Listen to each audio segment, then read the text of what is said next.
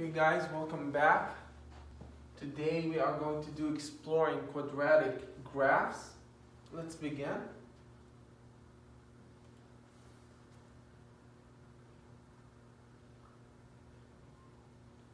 Okay, first question, you have this graph, okay? Now what does he want is that identify the vertex of the graph. Tell whether it is a minimum or a maximum.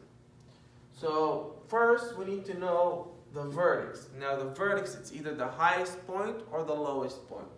As you can see, the graph keeps on going up, keeps on going up. So we don't have the highest point because it's infinite. Now let's look down. This is the lowest point. So because this one is the lowest point here, so we say that the vertex, okay, the vertex will be, of course, x and y. That's the point.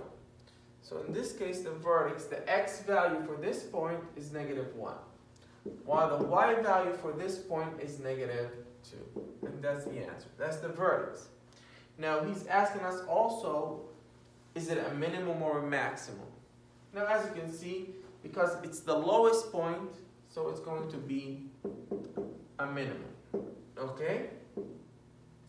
It's going to be a minimum. If it was the highest point, it's going to be a maximum. That is it. Okay? Let's go to the next one.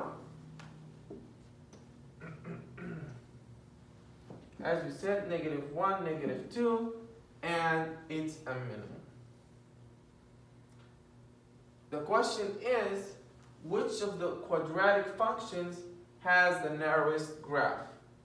Now it's easy to know that, but so you can understand it, let's say if we have the y-axis and of course the x-axis.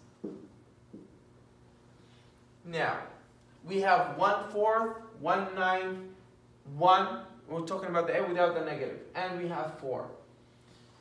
So he wants the narrowest graph. If you look at the 1/4, okay, all of them start with 0, 0 here. So let's plug in 1 for each one. So 1 times 1/4, it's going to be 1/4. Let's say it's going to be 1 and 1/4, somewhere here. Okay? 1/9, it's going to be below it. Okay? 1 times 1 is going to be -1. So it's going to be -1. It's going to be around here, -1. We said this is 1/4. And the 4, it's going to be 1, and 4 is going to be higher. So if you look at this one, it's going to go this way. This one is going to be this way, and this one will be this way. The 1 here, 4, of course, it's going to. Now because 1 is going to be 4 here, for the first one, it's going to be more narrower. Which means, if it's bigger, if the number gets bigger, the graph becomes narrower. That's if A is bigger than 1. If A is bigger than 1. That is it. So the answer would be y equals 4x squared. Because the 4 is the biggest number here. Okay? And that's it. So the answer is 4x squared. Question 3, the same thing in this case. It wants us to find the vertex, and if it's a minimum or a maximum. The vertex, as we said, the highest or the lowest point. If you look at the lowest, we don't have a lowest. Why? Because the graph keeps on going down. The highest it can go is to -1. So the vertex would be x and y. X is 0 and y is -1. It's this point. Now, is it a minimum or maximum? Because it's the highest point, so we say it's going to be a max. That's the answer. 0, -1. And it's a maximum. So it's also, in this case, A. Question 4.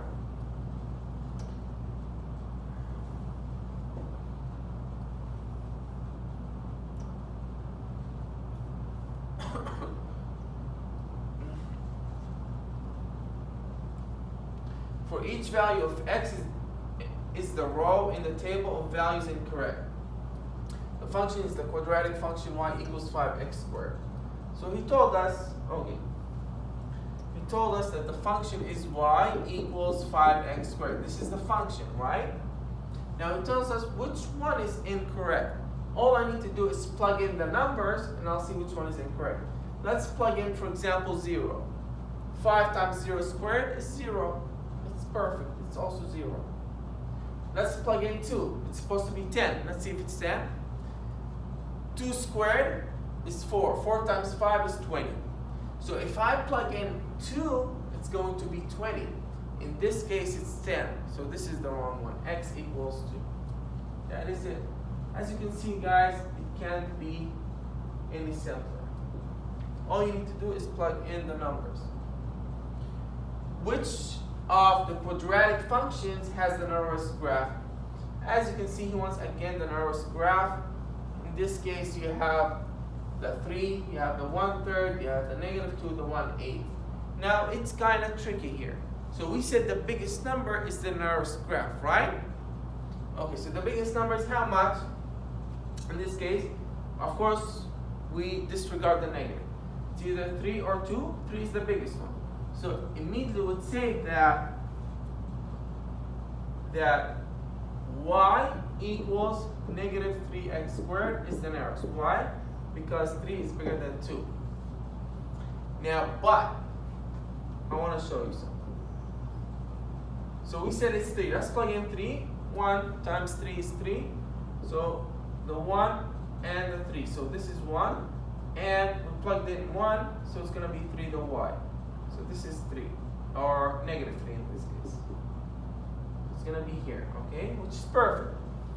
Now let's go to the 1/3. If you plug in 1, 1 times 1/3 is 1/3. So it's going to, 1, sorry. 1 here. So the -3 is here. This one we can erase. So in this case, the 1 and 1/3, so we have 1 and 1/3 is going to be around 1/3. It's going to be around here, really close to it. Okay? Now this is not my problem, not the 1/3 my problem. My problem is the 1/8. 1/8, which is going to be smaller. So 1 is going to be even smaller than it.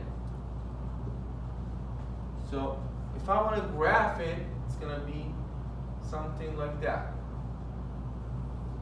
If I want to graph the 1 1/3, it's going to be something like that. So of course, the bigger number is also 3. So it's the first one. It's the first one. Okay, now let's go to the next one.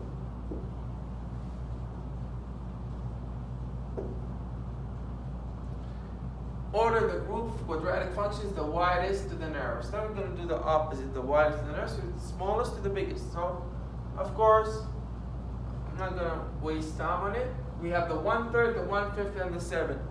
Okay? So the 7, we know that this is the narrowest. At the end, it's supposed to be the 7. Now the question is between the 1/3 and the 1/5. Guys, if you're not sure, all you need to do is just try and graph it. So if we plug in 1 here, so it's going to be -1/5. So 1, okay, and it's going to be -1/5. Let's say -1/5 here, okay? The second one is -1/3.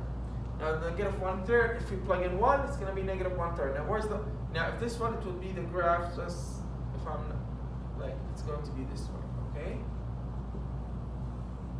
Now the 1 and 1/3, of course the 1/3 is bigger.